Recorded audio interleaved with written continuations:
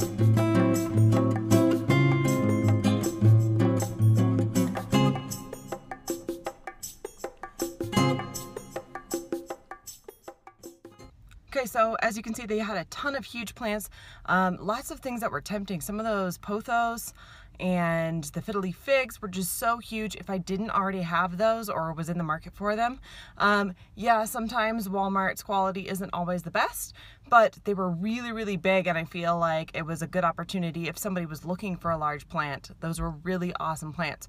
So I'm about to head across the parking lot over to Lowe's, and we'll see what they have in store.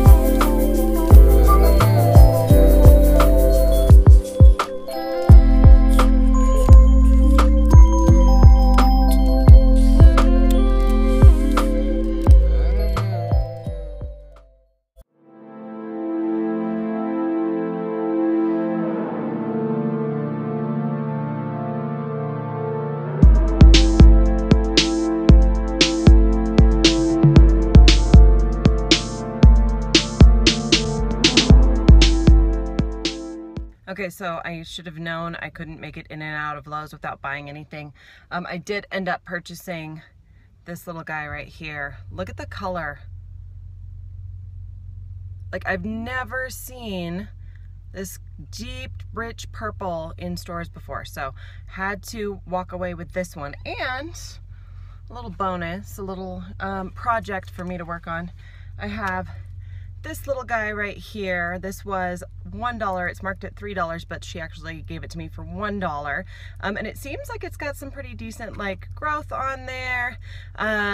And I think from looking online, the flowers on this one are going to be a nice hot pink. So I thought I would bring this home for $1. Like, come on, like, we'll just recover it. We'll have some, hopefully some beautiful flowers maybe towards fall.